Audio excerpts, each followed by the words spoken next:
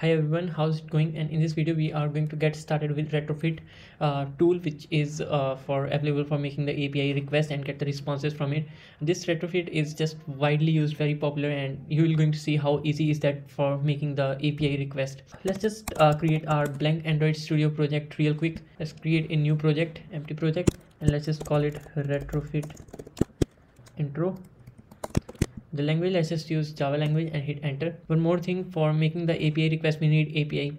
So for the purpose of this video I'm going to use this website, which is requestresponse.in, and it provide you the dummy APIs. You can just make the request. There is for get, there is for post, and there is for put, delete. Everything is over there. So I think this will be the best one to follow along. We are going to use one for get and one for post, and we'll just end the video after making the post request. Our app is now loaded over here. The first thing you have to do is open the module level build Gradle and come below, or you can just click on this GitHub icon, and from over here you will going to get the implementation from it, or just copy this. The latest version as I'm making this video is 2.9.0. so you can just come to this and just hit implementation and just paste it over here and hit sync now. Once the work is over from here, next thing you are going to do is get back to your main activity, or you can just make your front end whatever you want it to look like, or however you want it to look like. I'm just going to give it a ID. I'll just need to say text view. So this text view will going to contain the data which we'll be going to get as a response from this get request or this API. So we'll just get back to our main activity, and I'll create text view as text view, and just coming in over here I'll say text view is equals to find view by id r.id.resolve. Now in order to make the API request by using Retrofit, first you need to have a interface. So for creating an interface is very easy. You just have to say interface, and now name the interface whatever you want to. You're just free to do. So for this request response .in, we are going to get the single user, right? So this interface will be kind of making a request for user. So I'll just going to say interface request user interface, and in this you are going to have to pass the method. So first we are going to learn about get method. So we'll just have to hit get, and now in this you're going to have to pass the path, the directory where you want to make the request. So for this API, that path is this one, so you're going to have to provide this path. So over here you see that you are getting this 2, 3, 4. This is basically the user you want to make the request for. Instead of making it rigid 5 or 3 or 2, we will going to say it will be UID, so that we can, when calling this request user interface, when calling the method for the response, we can pass this UID as we want to. So over here you can come back and create a function which will going to return you the data, which is this response data. So one thing you need to note over here, that it is returning a dictionary like structure, and the two fields are there, which is data and support. And in data there is again a dictionary, and there is ID, email, first name, last name, avatar, and for support is URL and text. So you need to create a data class in Java which will going to hold everything of this. So let's just get back to our project, and in over here you are going to create a new Java class, and you can name it whatever you want to. I'm just going to say user data. Now what you have to do is structure your data similar to this. It has data field and support field.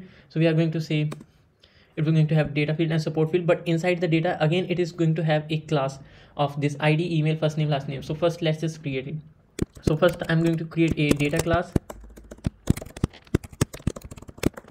In this it has the string of first name, so ID, email, and avatar.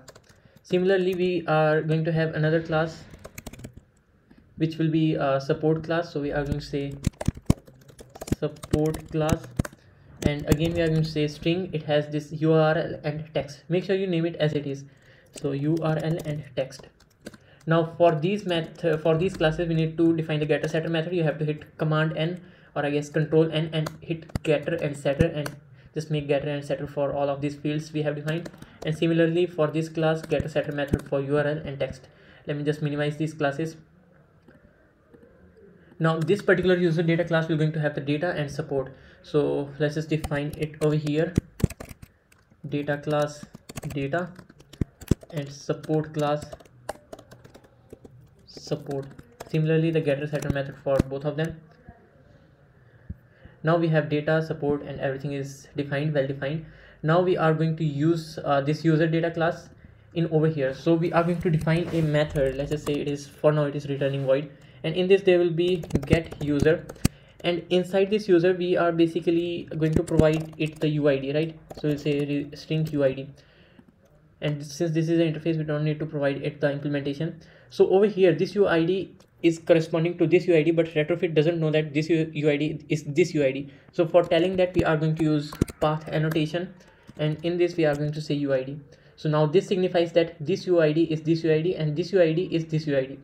Now for returning part, since we are getting the user data as over here, so we are going to say call to user data, which we have already created over here. Now once you have defined the interface in over here, what you have to do is create a object of Retrofit. So we are going to say retrofit new retrofit.builder, and inside this you are going to have to add the base URL. Since for now we only added the path to the URL, but we didn't provide the base URL, so the base URL will be this one. So we are going to say this is the base URL, and again finally we are going to add the converter factory. So what is this basically? I guess is for this is returning the JSON, but for mapping this JSON to this class we are going to need a converter factory. So if we just go to the documentation, they are using this JSON converter, and you have to provide the implementation for it for using this. So we'll just say implementation of this, and again the version will be 2.9.0, and hit sync now. And you have to get back in over here and you just have to say JSON converter factory and hit import, and then finally you can say .build. Now in order to create the object of this interface, we are going to use this Retrofit object. So we are going to say request user. I'm going to say request user is equals to retrofit.create request user.class. Now finally, for making the request or calling this method, which is get user, we are going to say request user.get user and pass the user ID. We are going to say 3. Now this is going to return us the call to this user data. So this call has a method of enqueue, and in this you can pass the callback. So basically now when the request will be completed, then we are going to get on response, or if it is failed, we are going to get inside this on failure. So I'm just going to take this text view which we have already defined in over here. We are going to say text view.set text. We can just use this t.getMessage, or if it is successfully completed, we are going to say text view.set text, and in this response we have our data. So I'm just going to say response.body. So this body is going to return us the user data, and inside this user data we have this data class .data, and inside this data class you can access whatever field you want to. As you see, we have the field of first name, last name, ID, email, avatar. So I can just say .first name.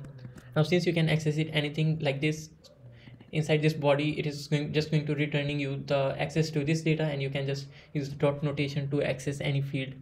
Now if we run our app like this, we have successfully made the get request from the API. So let's just wait and watch. I think our app is going to crash because we forgot to provide it the internet permission. So you just have to open the manifest file, and you just have to say users permission of internet, and let's rerun our app now. Okay, so you can see that we are getting Emma, and as you see that we were passing user ID as 3, and if I just open this API, it is just returning me the JSON, and if I say that for the user 3, we are getting the first name as Emma. So we have successfully made the get request. So let's proceed further for making the post request. Post is basically mostly used when you just have to pass the form data or something. So let's just make a post request. For making the post request, there are basically 2 methods, and I'm just going to explain you the one. Other you can just follow the documentation as I have already told you.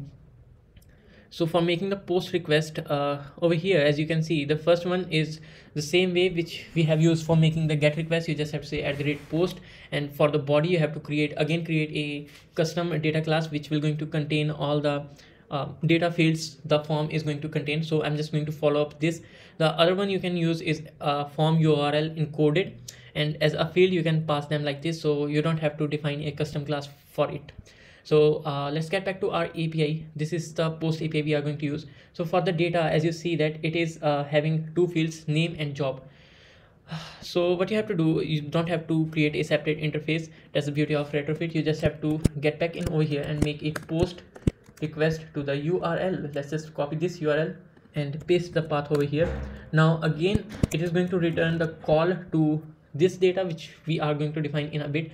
This will be a response of post. So I'm just going to define a class which is response post, and I'm going to say post user, and at the body it is going to take the object which is request. I am just going to define a class which is request post class. So let's just define these two classes real quick. So let's just create a new Java class. First will be response post, and the other class will be request post. In this, basically we are having 4 fields as a string: name, job, ID, and created at. Let's say string name, job, ID, created at, and let's just define a getter setter for them. And for the request post, we are going to define name and job. So let's just say string name and job, and let's just define the constructor for it, and let's create the getter setter methods also. And let's make a request real quick. I'm going to comment this get request, and for this I'm going to say post user, and as you see that it requires the request post object. So let's create a new request post, and for the name I'm going to say Pawan, and for the string job I'm going to say programmer. And again, since it is returning call to response post, so we are going to enqueue it, and again new callback for it. And for the failure, if any failure occur, we are just going to show the user the error, whatever error occurred. And if it has happened successfully, I am going to say response.body, and it is going to have ID, created at, job, name. I'm just going to say name, and let's run this one more time, and let's see if it has successfully made a post request. Yes, so we are getting the name as Pawan, and you can access any field or work out anything as you wish to by using your own custom API or anything. Well, the purpose of this video has finished. You are now plain about 2 methods, making get, post, request. If you want to make any other request, you can follow the documentation, because I think it is very easy and simple to follow along. If you still have any queries regarding this, you can ask them in down comment section.